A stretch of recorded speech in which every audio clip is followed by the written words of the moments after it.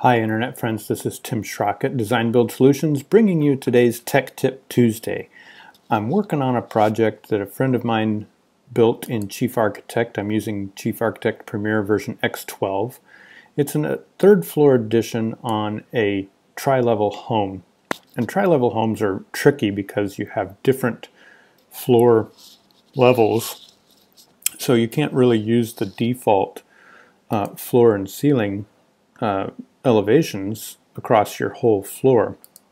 I've tried it where you have, say, this middle section here on the right as a different floor level, but then it messes up the ceiling height on this side, and it's difficult.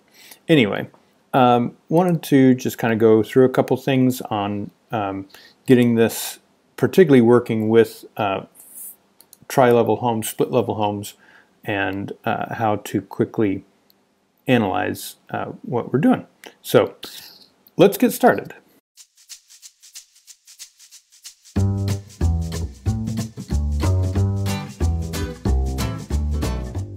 Here's the proposed model, and I took a quick elevation and noticed that something's strange about this front room up on the upper left in the third floor. And when I go back to floor plan and click inside the room, it's not actually selecting a room like these back here do.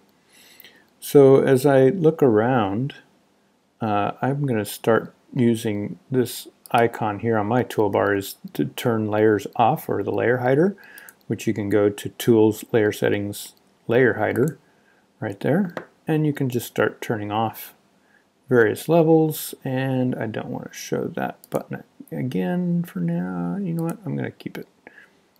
No, I know what that means.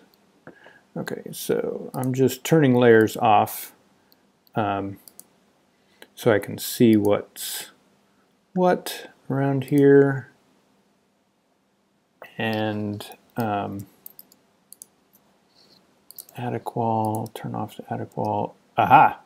See, as I turned off the attic wall layer, that's what happened, was there was an attic wall right here in the corner, and that means that this is not a contained, fully contained room. So I'm going to go back to Walls, Attic, and turn that back on, and I can just drag that wall over, and now it is a fully contained room.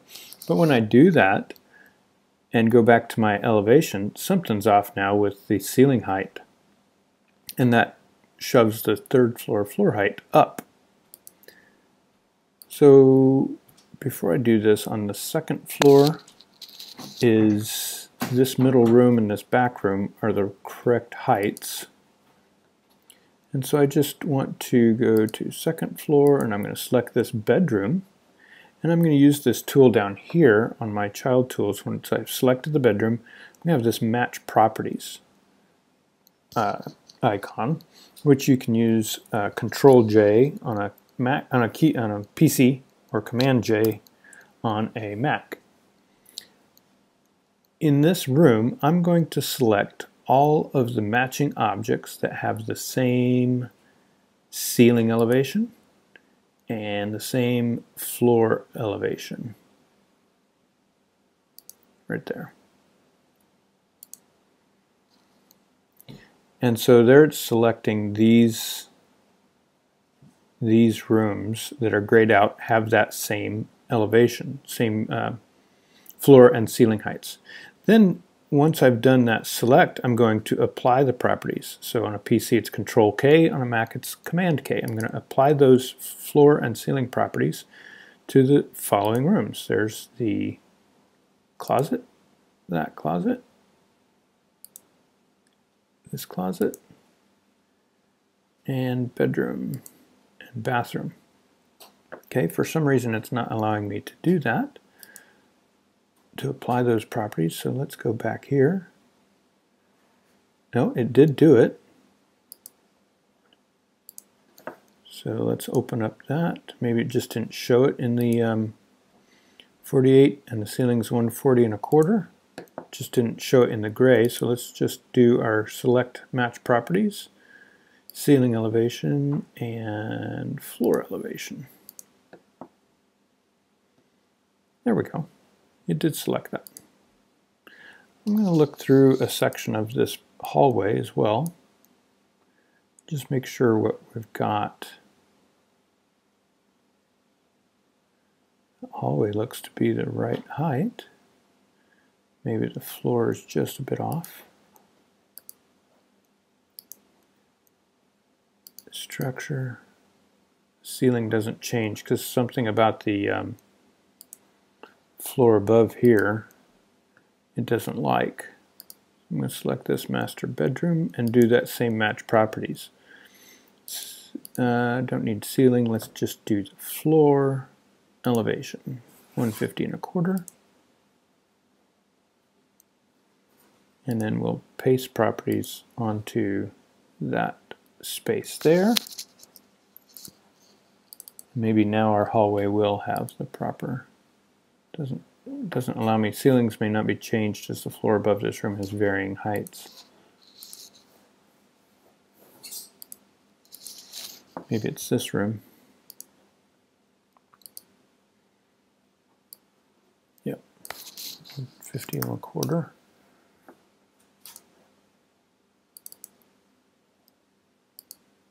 There we go.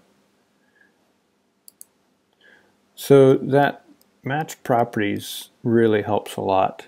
The other thing that helps is the elevation, and also in the full camera view, full overview, I can use this cross-section slider, which you can find under 3D.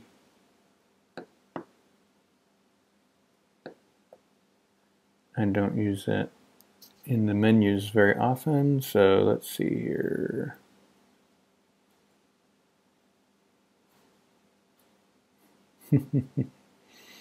Anyway, cross-section camera view options. There we go, camera view options, cross-section slider. And so when I first pull up, let me go back to plan. Down here on the this face is the what chief architect would consider kind of the front of the house. So when I do this perspective full overview, it's going to kind of see that oblique, that face first. So when I do my cross-section slider, you can look at these as the sections from what the front of the house would be. So I want the, this is the front face of the house. That means that cross-section is going to cut off the left side of the house, which is the one I want. So I'm going to check that box and then move my slider over left and right, and that gives me my cross-section sliding tool. Click OK, and now I've got a cross-sectional full 3D model that I can see what's going on. So I can now see that this is the proper floor height all the way across, ceiling height of the second, first, basement, etc.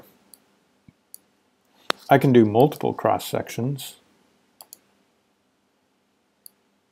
and adjust. I could do a left and a front cross in my model and just go back to that and kind of see what's happening with my stairs as well.